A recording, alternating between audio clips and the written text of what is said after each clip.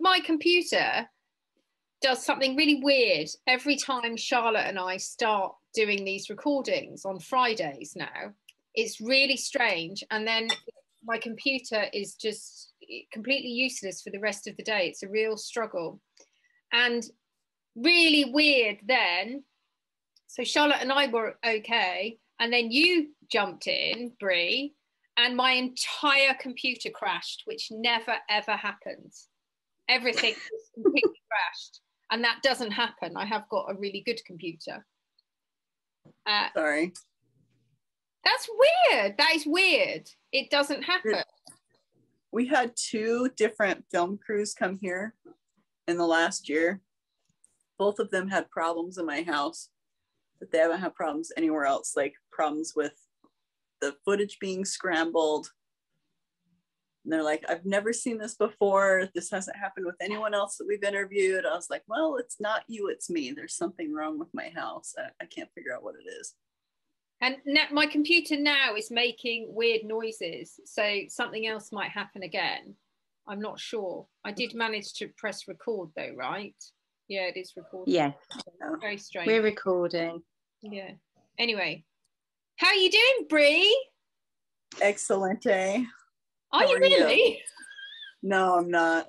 I just was telling Charlotte. So we got a viral illness in the house. My kids have a little cough now. Every time I get a viral illness now, my neuropathy gets worse.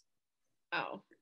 And so spent, the last 10 days dealing with that. And then I started steroids and it at least stopped the progression. So now it's sitting at a steady decline from what I was before. Do you get those shooting nerve pains down your arms and legs? Yeah, and the steroids actually stopped it. So now at least it's just numb and tingling instead of the shooting, and it was actually as soon as I started the steroids that first day, my legs hurt really bad everywhere where that shooting pain was. And so then my legs just hurt, like it felt like they were in a vice, like vice grips. And then the next day the pain was gone. So I'm assuming it was a big inflammatory response, and then the nerves are going chaotic, or the myelin or whatever is being attacked, and then the steroids finally calmed it down, and then my body was like, that hurt really bad. And so it freaked out for a day, and now it's chilled out. It's the worst bit about getting a virus, isn't it? Any virus now, even like a little mild cold, because you know that it's just going to flare up everything that you've got. Yeah, and it's not like, where you feel like crap and then you go back to baseline. Your quality of life is downgraded with every virus. So, and some people don't have that, but it's definitely a trend for me now. I didn't notice it before I got COVID, so I think COVID is what set it off for me. So on top of my vaccine injury, COVID is what set it off. So. Have you still got antibodies? I don't know, because I'm getting IVIG, so IVIG just kind of washes everything out anyway. So like my blood tests are pointless now, and so I have no idea if I have antibodies. I would assume so. I had my COVID case in April, and depending on what this was, but we all tested negative, but the reaction sure felt like it was COVID. So maybe we got a little variant again. I don't know. Well, we don't want to put you in a position where we make you talk about everything that you're going through again, because we know that you do that all the time, and we tend not to we don't want to dwell on a lot of that when we do these as well. We try and talk about other stuff, and we had a topic actually that we thought might be an interesting one to talk about with you. And that topic is the theme of connections. Oh, collections. Okay. Connections. Oh, connections. Yeah, with an N. Like, what are we collecting?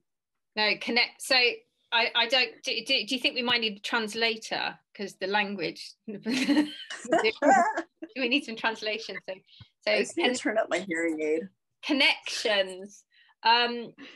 And I wanted to start that little chat off by I wanted to explain about how you and I met, first of all, actually, because I think this is quite interesting. I don't know if you remember it. I think it was well over a year ago now, actually. It was quite early days for me. And I was very bothered by the amount of inaccurate information that I was seeing online everywhere. And I kind of got that. I think that was when this started. I'm a bit of a stickler for kind of details and truth and honesty and accuracy anyway, always have been. And with anything to do with the vaccine, it really bothered me when people were saying things that weren't true, or that they couldn't prove, or that I was very aware that there were a lot of people who were just saying things to scare us, to scare anybody. And I didn't want to ever want to be that person. And I wanted to be brave enough to call people up on it, but kindly, if I thought that they might have been doing that. And there was some conversation on a thread somewhere in one of the support groups, and somebody said something. And I used to always say to people, don't make your decisions based on what's happened to me. Go read the trial data. I always used to say to people, go and read the trial data. And somebody responded by saying, but there are people in the trials who were dropped after they had an adverse reaction. And I said, oh, I don't, that can't possibly be true. And they said, yes, there's a woman in America who was part of the AstraZeneca trials, and she was dropped when she had an adverse reaction. And I said, what kindly, I said, what's her name? Who is she? Tell me who she is. So they gave me your name. I said, right, do you know her personally? Well, no, but I'm connected to her. Okay, can you introduce me to her? And she introduced me to you, and I said, I'd want to have a conversation with you face to face. And you very kindly, do you remember? Very kindly agreed to talk to me. And then I've always been able to say, no, there are people who have been dropped from the trials after they had adverse reactions. And firstly, I wanted to share that because how important it's become to many of us to verify information, and how difficult it can be to verify information, but it's really important to do that. And secondly, I wanted to talk about how to share that because of how open you've been to connecting with me and with Charlotte and plenty of other people, and how much those connections that all of us have made have become something quite beautiful that's come from a really awful situation. So I just wanted to share that story so that people knew that was how we connected. I don't know how you connected, Charlotte, with Brie. Well, it was pretty similar, but I didn't actually go hunting Brie down like you did. Well, I did. I kind of Facebook stalked her for a little while. But I actually watched the discussion with Senator Ron Johnson back in, I think it was June or May last year. Mm-hmm. And I think there was you, Brie, there was Christy, Denise, and Steph and Maddie. And yes, there's Christy Dobbs and Candace Hayden, Cheryl Ruckers, Steph DeGarry, Maddie DeGarry. Yeah, and I watched that, and as you were all talking, tears were kind of streaming down my face because I realised that everything you were talking about I was going through, and I wasn't going mental. Because up until that point I hadn't heard anyone actually verbalise it all, like say it all out loud. So yeah, it was that actually kind of confirmed what I was feeling, really, I suppose. But I had a little just for a bit of fun, I thought, well, we're not going to talk to Brie about her story because I wonder how many times people have talked to Brie about her story. So I had a little Google earlier, and there are 30 Google pages, not articles, 30 pages with your name in now. I don't think that's a good thing. But What happens if you put what happens if you put her name in DuckDuckGo? Because Google will be. Oh, I've never tried that one. Oh, I bet you've got loads more in there. I'm sure there's more important things to do. I really do. But it's weird because, like, personally, I'm not this kind of personality at all. But you know, you guys know how this is. It's, you see the truth. You know the truth is not out there. You see the people suffering, and you can't not do something. And so, you know, but I think that the connections that we've been able to make, like you said, they're the most beautiful connections I ever could have imagined. It's like a family. And so when you meet other people that are going through the same thing, there's a lot of things that go unsaid because you both just know.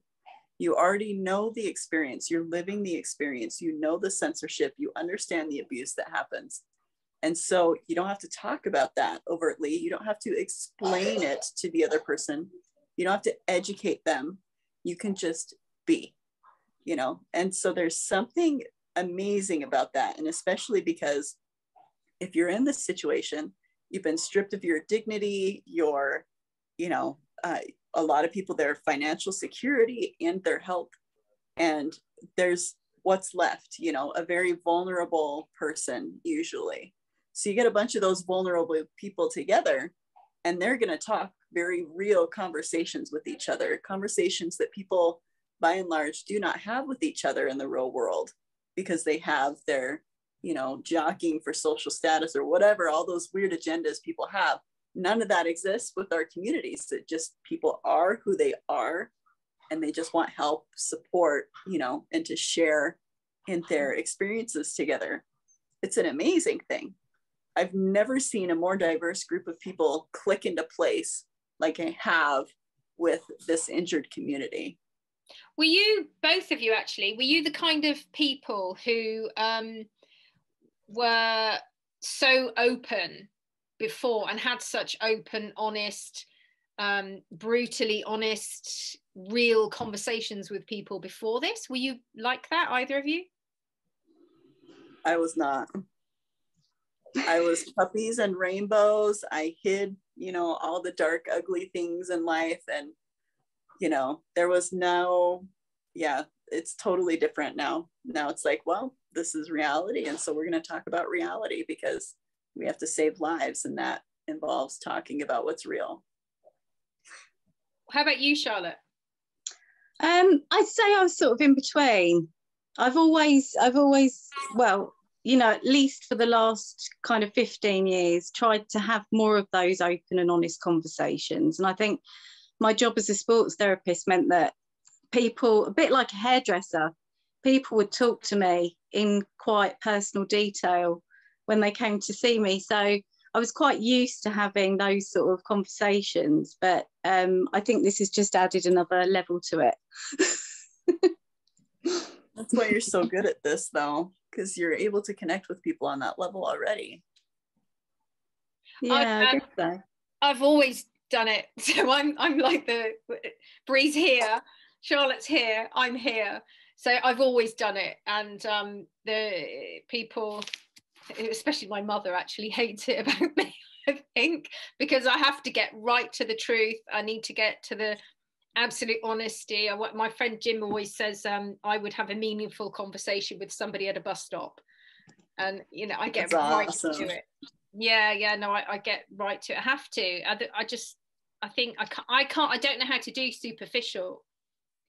I need to really connect with people if they're going to be in my life. And I need to connect with people, even if I'm having a conversation in the street. It's true. I feel like I need that connection. So, yeah, for me, it's a funny thing to be talking so publicly about. But that level of connection. Something that's so controversial. Yeah. Did you find it difficult then, if you went from being somebody who wasn't so maybe openly connecting to people who you didn't know very well? Was that quite difficult? It was. I mean, I didn't talk about my injury for 7 months. even my preschool kids and my preschool teacher or my preschool parents, I didn't tell them what was going on. I just told them that I was sick and I couldn't come back. So even with my very close friends and the people that relied on me for work, I didn't tell them. Like I kept it very private. I was just like, I'm just really sick, but hopefully I'll be back next month, or I'll be back the month after that. And so when we launched our first website, Ken Ruckers, Cheryl Ruckers' husband, he decided to do a podcast with me and Christy Dobbs and Denise Hertz. And that was like the first video that we did. And so he's like, and they had to talk me into it. They're like, you've got to do this with this. I'm like, okay, it'll be like 5 people that'll see it, right? So I did it. And then I figured I'd have a couple of weeks to prepare emotionally for like people actually seeing my face online or whatever. And they put it up the next day. So when they put it up, I was like, oh my gosh. I was like, oh my gosh, and then it went viral all over TikTok, all over YouTube, all over Facebook. And so, from there, it just plowed forward. And then we ended up at a press conference, and then another press conference, and then podcasts and news stories. And so it really was very different. And it was not what I was planning on doing. I didn't want to do it. It just but after that first thing went out, I was like, well, I guess we're out there. So we might as well, fight the fight and advocate for people. Does that help with your healing, being so connected to so many people now? Or was it quite challenging at first? Did it knock you back a little bit? Do you find it draining? So I'm curious what so when I watch your podcasts, he will hear you guys and he'll be like, is that Caroline? Is that Charlotte? Oh. And he'll come over and he'll want to talk to you guys. You remember you guys. Yeah. Anyway, so I want to know what your take is on that too. Because at first I was, obviously in the clinical trial, so I didn't know anybody. But so when I finally found some people, it was very healing, right? It was very healing. It changed my entire outlook emotionally. I felt like I belonged. I felt like, maybe we were going to figure this out together because there's strength in numbers. My whole perspective changed. But as time has gone on, there's a lot of recounting the same dark, dreary stories and, all that stuff. That emotionally isn't good to sit with that all the time. I think it's important to step away, compartmentalize it a little bit, put some good energy into your body, because you can't ruminate over your demise and everyone else's demise 24/7. And that's been kind of an Achilles heel for me, is balancing the advocacy with, things that are not advocacy related or illness related. And so it's kind of been a double-edged sword at this point. I do think that the advocacy has impacted my own healing at this point. So I do need to do a better job of taking care of myself. But, you guys know how it is. It's really hard to turn your back on other people who are suffering. But at the same time, we're only 3 people out of tens of thousands that we know of that are dealing with this. But so what do you guys think about that question? I'm curious how that's gone for you. Caroline and I actually had a conversation. I can't remember when it was, but we had a conversation because it was kind of very obvious that we needed to kind of have really push with the advocacy and the support group and everything. And I remember Caroline phoning me up and saying, I just feel like this is something that I'm meant to do. Like, I've got this strong feeling that it was something that we're supposed to be doing at this point in our lives. And do you remember that, Caroline? Yeah, I do. And because I've had that feeling before. I've had that happen to me before, and it's a compulsion. It's something you can't quite explain.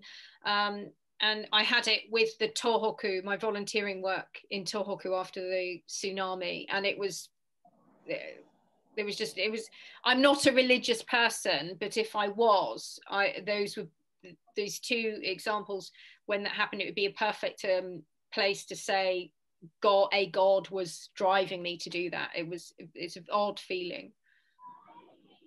Yeah, but like you know, it does, you have to be really careful that you don't just continually do this stuff, that you take time out to be a mother, or, you know, other things, other roles and things that you do when you feel well enough, because obviously our time is also squashed into this between flare-ups. It's limited, isn't it? Yeah, we've got to make the most of those good moments too. That's what's funny. It's like, oh, I'm feeling good today. Oh my gosh, I have a million things to do. Let's do it all right now. That never goes very well either, but. And I've had that conversation with you. Actually, I've talked to both of you about this, I have separately, about protecting your own energy and protecting your own space and being, you know, setting boundaries on your own time. And Brie, I remember having a conversation with you because your kids are young. And I said, look, you can't try to get better just for the purpose of doing advocacy work and just for the purpose of helping other people. You have to try to get better to make sure you spend time with your children. And that was something at that time you were work in terms of the advocacy, you know, help people, and your family, it needed a bit of attention. Do you remember us having that conversation? So yeah, I'm still not a very good student, so I'm still working on it. It's like the wisdom of Caroline, and then there's the foils of Brianne down here, and me. She's always telling me off. But it only comes from, you know, having made lots of mistakes in the past with, you know, throwing myself too much into things and not taking care of myself, and being very strict from very early on. When this happened to me, I knew straight away I had to put myself first. And Matthew couldn't believe it when I said I'm taking 3 months off work. I need to completely focus on healing. He never known me say anything like that, but it's important. Yeah, this is definitely, it's not a little, I don't know, I don't think people realize that it's not just a little bit of tingling and we're walking around just fine. It's definitely something that overtakes our bodies, and we definitely have to take it seriously. And I don't do that all the time, but. So I think it's important to connect with people who are not going to be draining from that energy as well. And so I think that's why it's really important to have certain boundaries about ourselves. We're not particularly getting better now, are we? We're kind of stuck at this management stage. And I think I referred to my plan as a recovery plan. It's not a recovery plan anymore. It's a management plan. It's a way of trying desperately to not break every single day, and it requires effort. So, and it's hard to do that. It's hard to change. I mean, because, you know, and just like there's different phases to this, right? Like the first phase, we're all just trying to hang on to what our lives were, do whatever we can to go back to how life was before. And we hang on to that. But then at some point, we have to loosen that grip, accept the reality that we're in, grieve for the losses that we've had. And then we can start, there's really a lot of healing that happens after that grieving process.